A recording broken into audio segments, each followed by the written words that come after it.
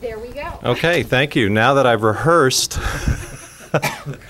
my opening segment here for Inside Fairfield, I don't know how much was able to be heard, maybe nothing at all. But anyway, welcome this evening to this edition of Inside Fairfield, the broadcast that we do live from City Hall once a month before the first council meeting. And we try to go in depth a little bit on some of the city issues that are either impacted by the tax dollars that we spend or issues that we're going into.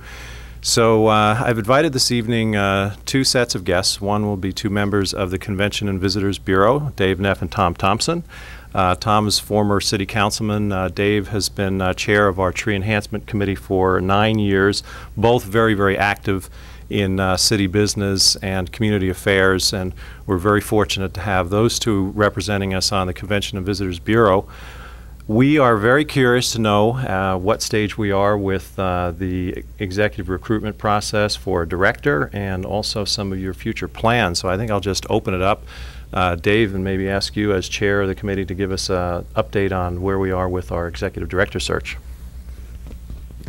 Thank you, Ed. Thanks for the invitation. At this point, we started our whole process, I guess, when we first began our organizational meetings back in November, December, and went through the idea of putting a mission statement and bylaws, and so we have done some significant recruitment. We had 12 very good resumes that were presented to the committee, and Tom is on the search committee, so I'm going to let him talk a little bit more about it. And we have moved forward and had some local interviews here, but we're at the juncture where we're going to be making some good decisions for the community here very, very shortly. So I'd like to pass this to Tom, since he's worked more directly with it than I have, and then I'll come back and tell you a little bit about the future and where we're going from there. Okay, thanks, Dave. As Dave mentioned earlier, we have had 12 people. I admit I don't know how many resumes we actually received. It was much more than that, but we narrowed it down to roughly the 12. And out of that, we've had 4 of those visit the community. They've come from various places in the country, the East Coast and the West Coast. We had extended an offer to one that we thought was, and we were fairly certain that we were going to actually land a director at that time. And just at the first part of last week, he backed out. He found another job closer to where his current place of residence is. So we have a meeting scheduled for Wednesday at noon. We've been meeting quite regularly over the last about 6-7 months. And to review the process again, we're not sure if we want to go back. Well, we haven't decided yet if we're going to go back in and actually open it up to those 12, if we're going to resubmit and ask for new resumes, type thing. But you know, we are getting the kind of resumes for the kind of people we've decided, the kind of people that we think we would like. It's just actually getting someone here that we feel will do the job and you know, wants to come to Fairfield. Right. So, like I say, we will be doing that though this next Wednesday and getting more resumes in and hopefully narrowing down that process. We feel very fortunate with the quality of applicants that we had. Some of them have been at some very high-level locations. Our top candidate, as Tom said, opted out this last week, but we were just astonished at the background that these people have, and they're willing to come to Fairfield because, in this instance, they have a 23-month-old daughter. Quality of life is what they're looking for. They don't want to be in the large metropolitan areas where they want to raise a family in a warm, loving community and a place where you can say it's the street lights come on, it's time to come home. Don't have to worry about where the kids are all the time. Going forward, probably our biggest, besides the candidacy that we have going forward, is this weekend, of course, the Sesquicentennial State Fair. We are members of the Eastern Iowa Visitors and Convention, CVB, and Tom and Phyllis and Brendan Narducci, who's my vice chair, and myself will be in Des Moines at the Eastern Iowa Tourism booth all day Sunday. Brenda and I will start out the program from 9 until 3, and we'll be manning it with 2 people from another county. And then in the afternoon, Tom and Phyllis come in from 3 till 9, and I think it's Fayette County is who will be the 2 people that will be there. And so it gives us an opportunity to provide more exposure for Fairfield, especially Eastern Iowa, but while we're there, that's our promotion time. The opportunities that we see are to hand out copies. In fact, I saw on the back of Tom's vehicle and the back of mine, and from the Fairfield Ledger, and some of the neat things that have happened in the handout. And then this last week we sat down, did some brainstorming, and tried to come up with the top 10 reasons why people should visit Fairfield. These were just our own decisions within the CVB board, and Brendan Narducci was back today out taking pictures on a beautiful, as they'd call it, Chamber of Commerce Day for Fairfield, of our top 10, and we're going to put those into a 3-fold brochure, and we'll have those to hand out along with Eastern Iowa, the piece from the Ledger, and then our own brand new, freshly created informational sheet about Fairfield, Iowa. Right. Well, I don't think you'll be telling any lies in that literature, so I think there really is a lot that we have to offer here. You know, this has been a year also where we've seen a lot of the events that we know we're going to be able to promote and that will be attractive to people to come and visit, the art walks, some of the summer concerts, and some of the opportunities for conventions in this city. I think they've really taken a step up, upgraded themselves in the quality of what they offer people. I know this past art walk there were many people from out of town who've been to several now, and they continue to bring people back. The opportunity, I think, is going to be great for someone. What kind of feedback have you been getting from some of the candidates that you've had for the potential in our community for really attracting many tourists? I think the biggest thing that we hear from these candidates coming from the west and east is that they can't believe the energy, the excitement that Fairfield seems to have at this juncture. The candidates we did have in, we did schedule on First Friday Art Walk so they could see all the vibrance and the excitement around the town square, and both were the people were just very, very impressed with this level of energy that they just don't expect to see when they come to a smaller county seat community. I think the opportunities that candidates have expressed to us are the fact that we are almost a halfway spot between Kansas City and Chicago. We're a halfway spot between St. Louis and Minneapolis. And so as there are events that may be drawn to larger communities, there's an opportunity for us to draw from larger communities to come to our Fairfield area. The same way as we even talk about the Civic Center and the theater opportunities, as traveling companies are going from one large metropolitan area to the other, that it's a halfway stop that we could catch them on a Tuesday or Wednesday night where they're going between a Friday, Saturday, Sunday performance, and we could catch them for maybe a half price. And so those are things that have been brought up in the discussion, that our location is excellent. I think the other thing that we have talked about is the just being a hub for southeastern Iowa. Many of the other locations have only a theater or only a convention center, but with our Civic Center, the way it's drafted right now, there'll be two different pieces that can be used to draw and combine and have some real excitement to go on with it. So, thanks. Tom, when you were on the council, we had a number of discussions about the budget for the CVB. Have you learned anything more since being involved with the board now about what it's going to take to run one properly in terms of salary, operational expenses, and promotion and publicity? Or do you think we're in about the right place to begin an operation like this to build on? I think that we made a decision early on that we really didn't want to do a set of budget in stone until we actually got a director here, because we wanted to have the director to have a lot of input into that budget. But as far as the base things, there's so many other communities that have done those. So I think we have a pretty good handle on what we think it will take. And the revenues that we're getting from the hotel motel tax, I think, will be sufficient, at least initially, for what we want to do. But as far as actually putting some real hard numbers together, we've been waiting because we want that director to be actively involved in the thing. And I think that's the consensus of the whole committee. I mean, they want that person to have a good feel for it, as something that they feel that they can live with. From a policy standpoint, have you discussed how you're going to qualify people who are coming to seek funds as grants to seed events that we talked about? I believe we ended up with 10% of the funding would go towards designated events that could bring tourists into the community. Have you had any further discussions on that?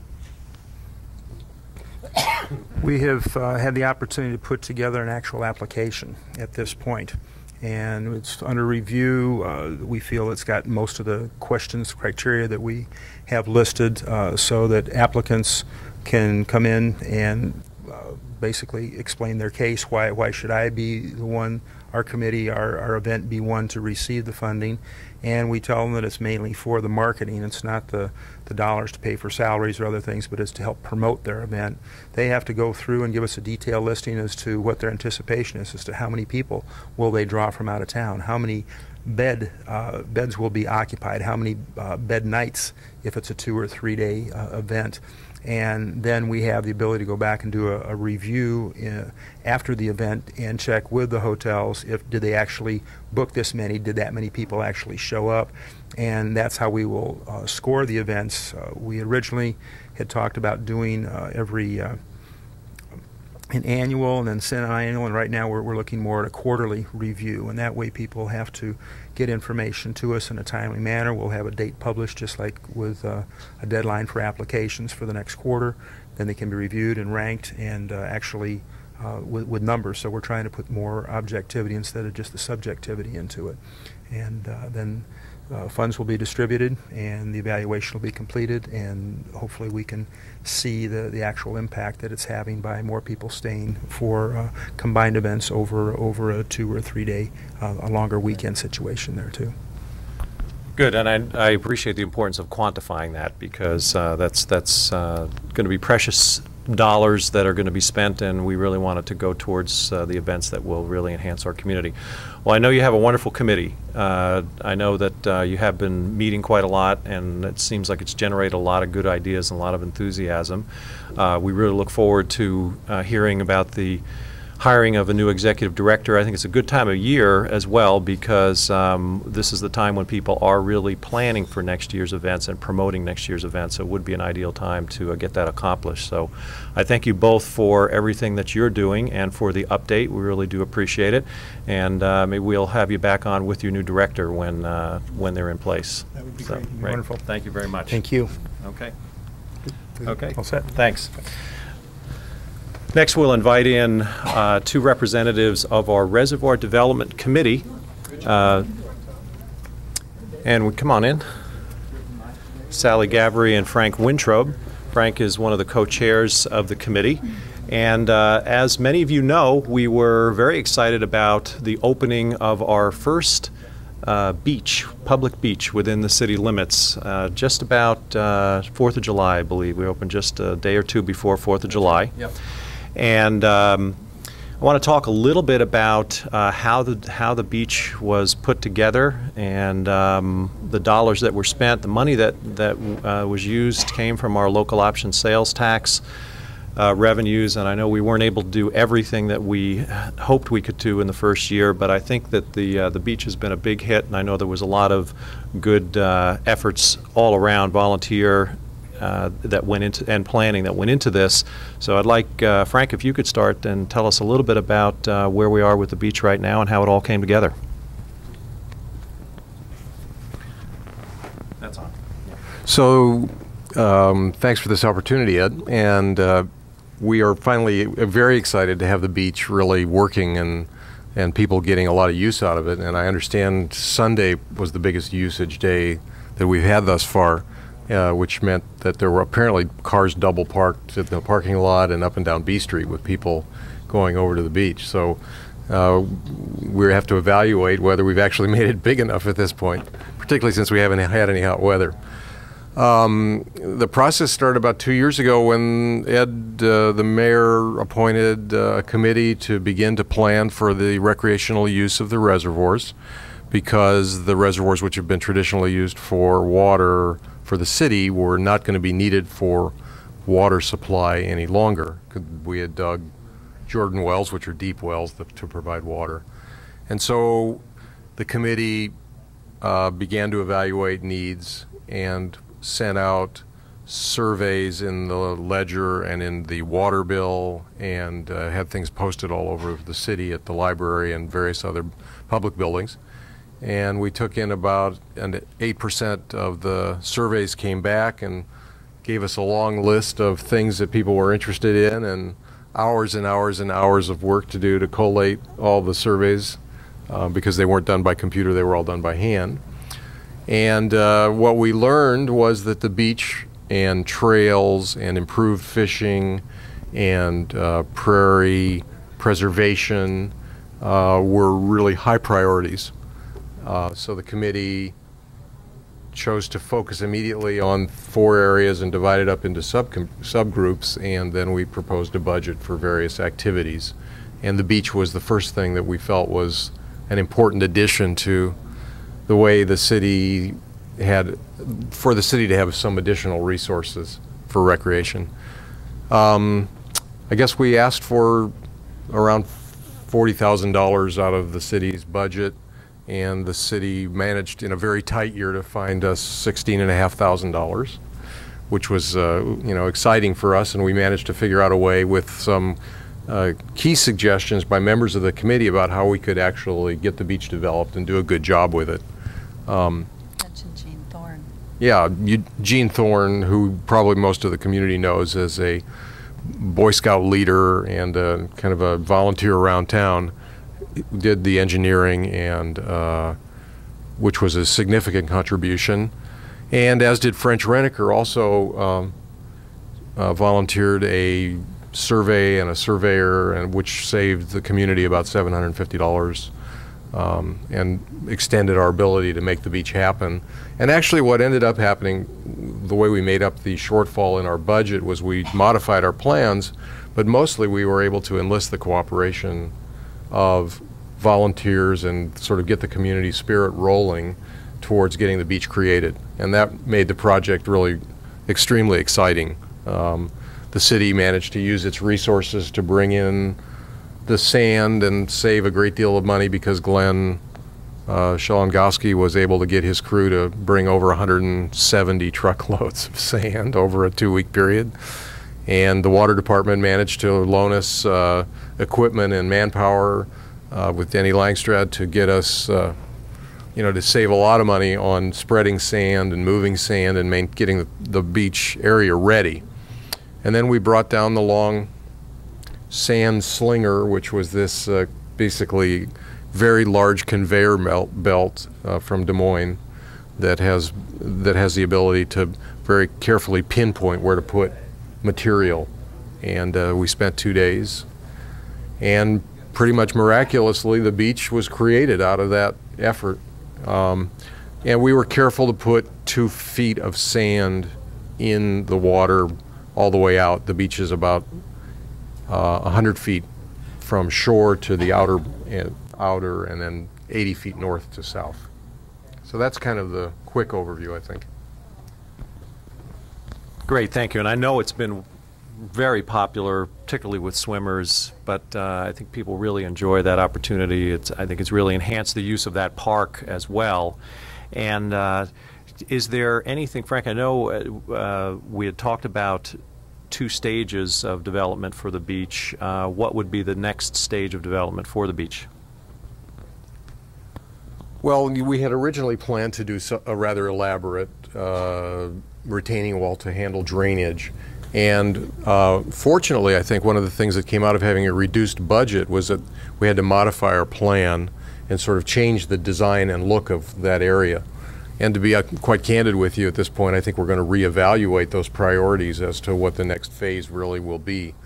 I think we're seeing things in usage that we didn't really anticipate, and the way the beach is now laid out turns out to be rather desirable, with half of it being grass and half of it being sand, and people seem to really appreciate that. Sally and a friend of hers who volunteered, who's a landscape architect, has made some suggestions about how to landscape to control the drainage, the water flow, so that we don't deteriorate the beach. And so we're not quite sure what's the next step. Maybe we make it bigger, maybe we add a floating raft, maybe we change the way the other facilities around the beach, changing rooms, some of these things where we're going to actually need probably some more public input. But I do want to put in a plug for safety at the beach. Turns out in doing the study that we ran across some information. The bottom line on that is that a very high percentage, over 80% of fatalities that occur at beaches occur while the victim and generally children are being supervised, and often being supervised by their parents, which is pretty sobering.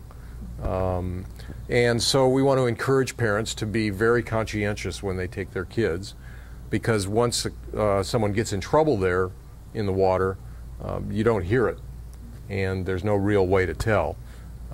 Basically, the Red Cross recommends that parents not read, not be chatting, not be listening to Walkman, not be eating their lunches, but be actually watching their children all the time.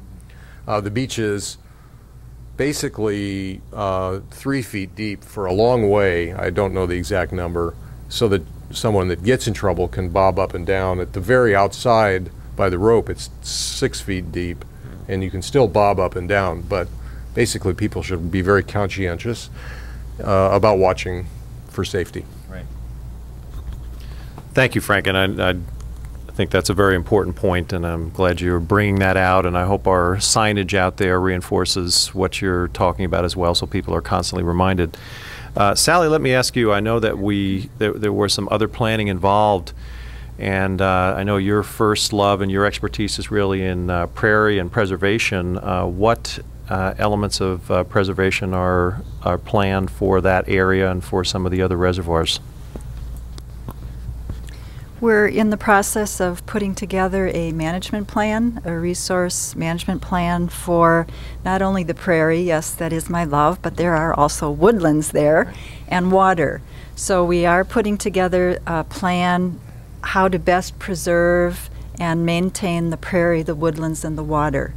The beach has been a wonderful way to bring people's attention to the water and the quality of water. Jack Eastman has been wonderful in helping enlist people into taking the Iowa water monitoring workshop that's offered through the DNR. And there are over a dozen people here in Fairfield who've actually volunteered to take that workshop. We've been trained in how to do testing for the water quality, different chemical tests and observation tests that you do. So there's a nice core of people who've taken that training. Woodlands is something I'm not all that familiar with, and we've been soliciting input from people who are much more familiar with that. Ray Lane has offered to play a key role in that as soon as we've determined what the objectives are. Why do we want woodlands? How do we foresee using the woodlands? So those are issues that we need to discuss, and then Ray said he'd be more than happy to sit down and actually write a management plan with us. We've been focusing on prairie management, which I don't consider myself an expert in prairie. I consider myself a definite enthusiast. I have no formal training in prairie. It's just something that I've become exposed to having moved to Iowa. I am from the Midwest, from Wisconsin, where there is also prairie. But I've taken it upon myself just to become more familiar with it and to educate myself, and mostly to network with the real experts who know about it. So again, we've been seeking input from different experts in terms of what's the best way to manage the prairie.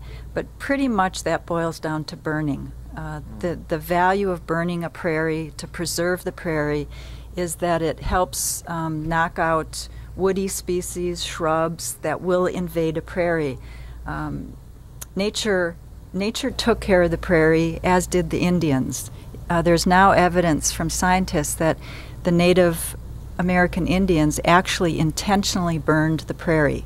It wasn't just wild lightning strikes that set the prairies on fire. They were intentionally burned by the Indians. So consequently, last spring was our intention to burn quite a few of the prairie remnants around all 3 reservoirs. And we found out it's a huge job. It takes a lot of people, a lot of manpower, a lot of volunteer hours. We had 33 people involved in 6 burns involving about 200 man-hours, having to borrow equipment from here and there. And we've pretty much just scratched the surface. We did a lot at Waterworks Park along B Street. That area Ron Myers told us hadn't been burned in 20 years, which is why there were a lot of smaller trees encroaching on the prairie and bushy species.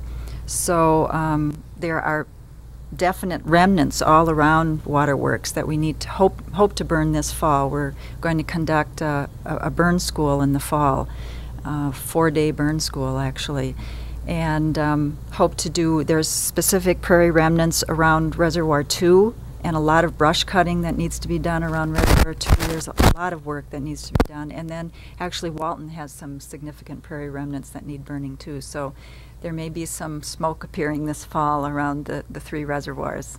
Okay. Thank you. Just make sure it's during our burn season. That's right.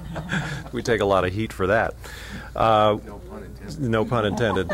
Sally, we're fortunate to have your enthusiasm, and Frank, your leadership. Thank you both very, very much for everything that you've contributed to that project, and we're very fortunate as a city to have those elements within our city limits for our public to enjoy in our public parks. So it's wonderful to see the development that's going on there, and I thank you for giving us an update, and especially congratulations on the opening of the beach. It was a great, great accomplishment.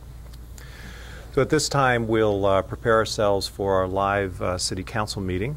And this evening on our agenda, we'll be discussing in our police report resolution and amending procedures on use of force. I think that could be an interesting issue for the council tonight. We'll also be approving a grant for the FAA regarding funding for our airport project. We'll be awarding contracts for the service road and grading and drainage, several other items as well. So I invite you to stay tuned until next month, first council meeting in September for our next edition of Inside Fairfield. I'm Mayor Ed Malloy, and I thank you for joining us this evening, and we'll see you at our council meeting.